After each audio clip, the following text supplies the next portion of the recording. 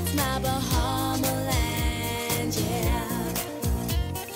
Friends in every place, a smile on every face.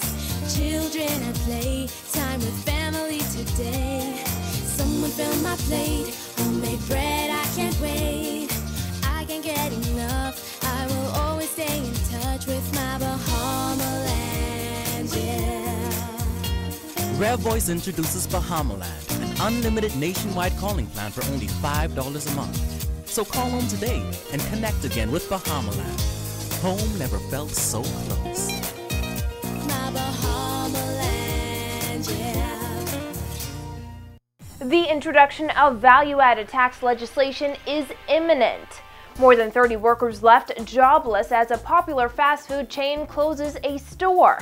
The Minister of Education defends candidates for the next College of the Bahamas president, and the next hardball is almost here. We have those stories and much more coming up tonight. Good evening, Bahamas. I'm Christina McNeil, and your MB12 starts right now.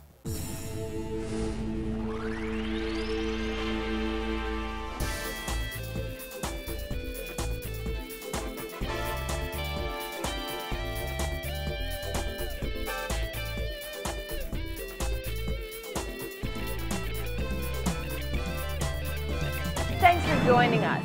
It may have seemed to have taken a backseat to all the big BTC news, but the government is still on schedule to implement value-added tax by its July 1st deadline. That according to State Minister for Finance Michael Halkitis, who today said the Christie administration is hoping to table VAT legislation sometime next month. He also responded to critics who say VAT is failing in other countries in the region and the Bahamas should take heed. Nikki DeVoe has more in this report.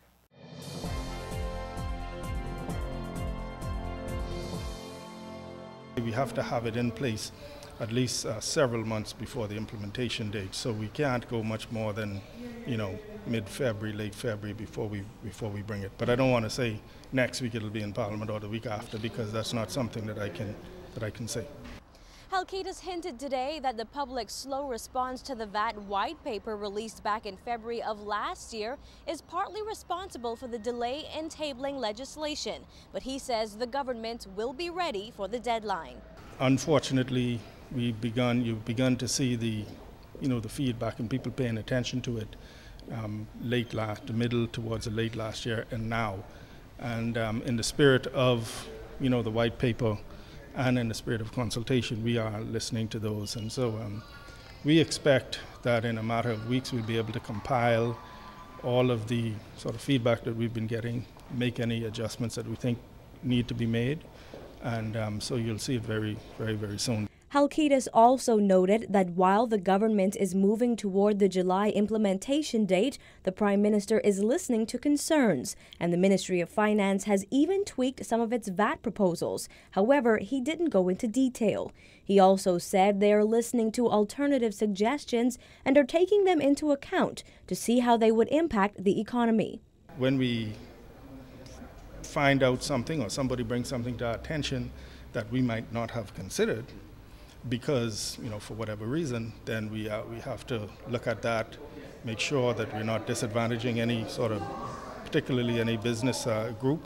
We have to look at what the consumers are saying to make sure there's nothing that we overlooked. And so it's all a process. Well, a recent study in Barbados concluded that VAT missed the mark in that country and instead increased the burden on the people. Those findings caused quite a stir among some Bahamians. But Halkitis said he's not concerned, stating that the Bahamas cannot be compared to other Caribbean countries. That recent study by 4 Barbados Central Bank economists has concluded that the introduction of VAT back in 1997 did not materially alter Barbados's tax structure. In fact, it says the burden of indirect tax increased with the imposition of the VAT from an average of 6.4% of GDP to an average of 8.4%. Barbados Central Bank Governor Dr. Delisle Worrell said the proportion of direct and indirect taxes to total revenue remained unchanged on average over the period 1980 to 2011. But Halkitis said the Bahamas and Barbados are different.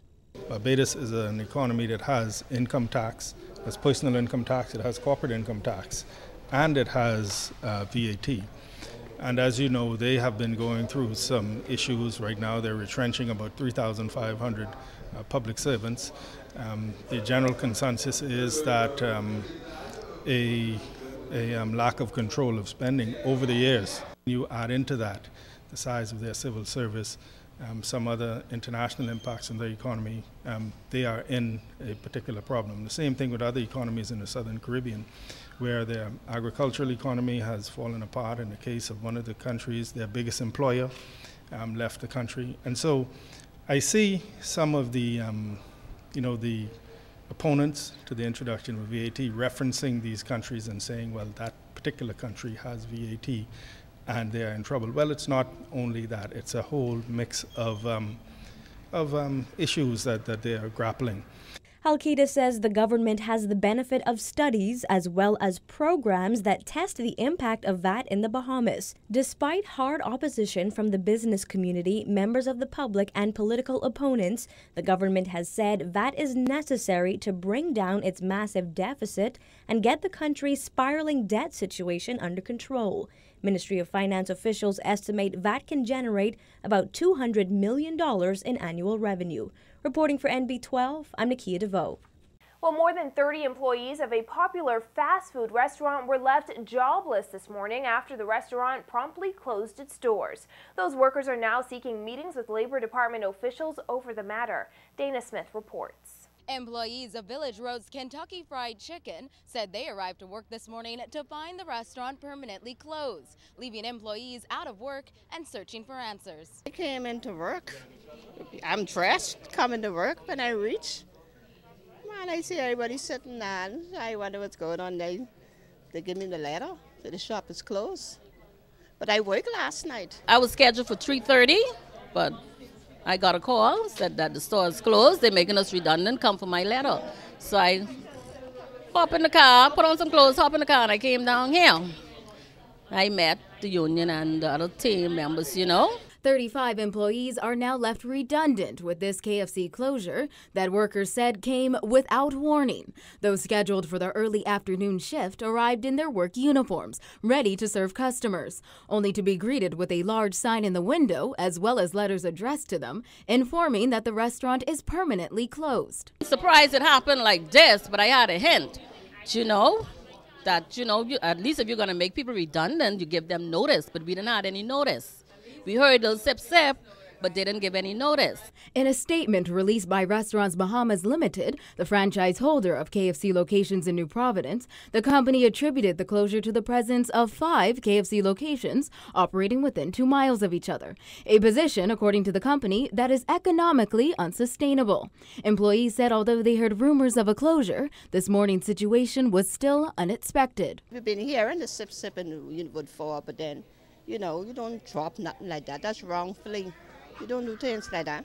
Vice President and General Manager of Restaurants Bahamas Limited, Gabriel Sastre, said in a statement, quote, "Making the decision to close a store is never an easy one, and we're extremely appreciative of the dedication and commitment that the Village Road team members have shown to the KFC brand. As we grow strategically across New Providence, we would be delighted for them to apply for any positions that become available." All the employees will receive severance packages and can apply to the other locations. I want to pay an installment. I don't want no installment. Give me. I don't want no installment. Can you show us the letter? Wait. Where's my letter, girl? Where's my name? Right here. Let me see it. See there? The image towards the camera. This is the installment what they want to pay. However, the employees said they will move on with their lives. Life ain't stop here, life just goes on. They think there is no hope after KFC, but there is hope. I think I'm going to venture out something for myself. I don't know if I won't go no more job. Nicole Martin of the Bahamas Hotel Catering and Allied Workers Union was also on site at the closure of the store. After telling employees to give no further interviews to the press, she said a meeting is scheduled with labor officials over the matter. And this afternoon, union executives and several redundant employees arrived to the Department of Labor for that meeting. After gathering outside, they filed in to discuss the issue with labor officials. Union officials were not yet willing to say what they hope to happen as a result of this meeting with the the Department of Labor. From the Clarence A. Bain Building, Dana Smith, NB12. A 32-year-old man of Lincoln Road today charged with murder. Ernest Forrest appearing before Chief Magistrate Joyanne Ferguson Pratt for the December 31st murder of Kendrick King Strawn. According to initial police reports, King Strawn was found dead at a track road behind Yellow Elder Primary School off Blue Hill Road with multiple gunshot wounds. Forrest protested this afternoon as he was escorted into the South Street Court complex, maintaining his innocence. Forrest was not required to enter a plea to the charge. He will return to court on May 21st for service of a voluntary bill of indictment. Officials from the Florida Caribbean Cruise Line Association confirming the authenticity of a warning issued by Disney Cruise Lines on the port of Nassau. Association President Michelle Page confirmed that Disney issued an advisory to its passengers and that the association is concerned about crime in the country. According to a statement issued to cruise passengers on a recent Disney cruise to Nassau, there have been reports of increased crime, including assaults and robberies involving tourists in the area. The statement cautions passengers to be aware of their surroundings at all times to avoid shortcuts, narrow alleys, and poorly lit streets, staying in downtown Nassau and other tourist locations. As in any large city, the statement says passengers ought to take basic precautions to make the most of the time ashore. The warning was posted on the website of Florida-based maritime lawyer Jim Walker. Earlier this month, Walker warned that the Bahamas was just one gunshot away from seeing cruise lines drop Nassau from its cruising itineraries. This warning came after Carnival Cruise Lines issued a crime warning to its passengers about the port of Nassau, revealing that it was in communication with the Bahamas government over the issues of crime and visitor safety. Meanwhile, the Florida Caribbean Cruise Line Association is awaiting a zone map from government and police officials, clearly indicating tourist-safe zones on New Providence. Today, a Disney representative told us that for several years, Disney Cruise Lines has shared travel safety tips with guests sailing to ports of call around the world. Education Minister Jerome Fitzgerald responding to the controversy surrounding one of 4 candidates vying for the post of College of the Bahamas president. Today, he chose his words carefully, telling NB12 that nothing has barred Dr. Rodney Smith from applying for the job. Smith resigned as COB president back in 2005 after admitting to and apologizing for not properly attributing another academic's material before a group of students at a COB honors convocation. Fitzgerald was deputy chairman of the College Council at the time. I would assume that he was chosen based on his qualifications for the job, despite the fact that there was an issue with him when I was on the council back then. But you know, the selection committee is doing their job, and I'm sure at the end of the day they will do what is in the best interest of the College of Bahamas and the country. There was nothing that barred Dr. Smith from applying for the job. He met all of the requirements, and so as a Bahamian he was open to apply. We asked if there is any concern that Smith's possible return to that post would bring any negative attention to the institution. Fitzgerald said he did not want to comment on what-ifs.